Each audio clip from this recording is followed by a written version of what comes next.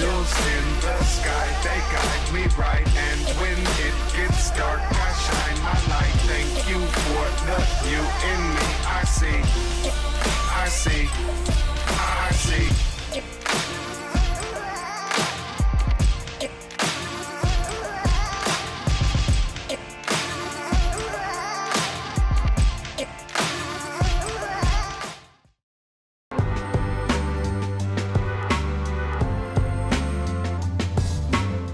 When I came out of high school, I had like a lot of opportunities to go play professionally, but talking to my parents, I decided like I need education. One of my main goals was for them to pay for my education, and if they would pay for my education, maybe I would be still in Latvia. But I wanted to have education. I wanted to have something that I have after I'm done playing basketball. We see a lot of these young players that finish high school, or some of them don't even finish, especially in Europe. After that, they just go play basketball and never finish. Some of them never finish high school and never start college. And I think college gives you a lot of critical thinking. Education is just good for you.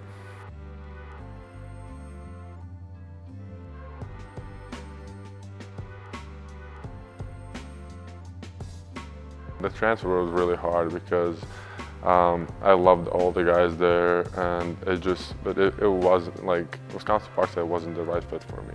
We won the GLVC championship, and obviously I wasn't playing that much. I wasn't really satisfied with my role on the team.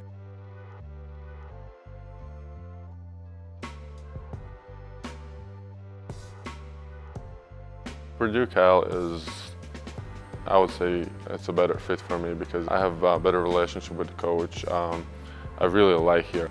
I feel loved, and I feel like just people want me here. When I first came to campus, like coach took really good care of me. He showed around. I met our athletic director, Rick Costello.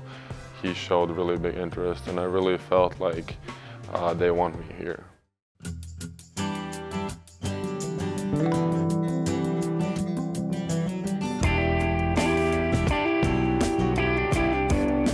At first, when first I came to the United States, it was really hard. The first six months probably were the hardest ones. It would be like so hard that I would like sometimes punch the walls, and like because it's just so emotional when you're like in this different environment and everything is new, like all the cultural differences. So I didn't have any friends by that time, and I'm not the most social guy, so I was not into like making friends like really fast.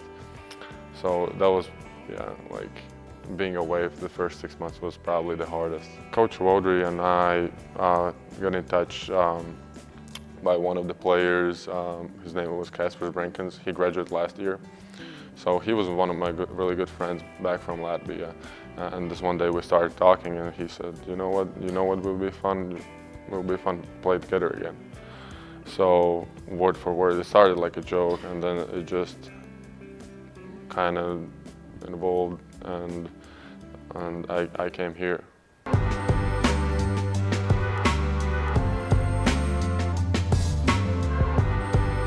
Well, the biggest determinator for me to stay here or go back to Latvia is probably going to be the situation with the paperwork, with visa and all that stuff. But I would really like one day to have business here in the US, so that will allow me to go back and forth. So I see a lot of opportunities here in the United States, and I will try to pursue that as one of my goals. My proudest moment was probably when I started understanding and appreciating the things I have around me, the things what Coach Wodry and Rick have gave me the opportunity to play at this school.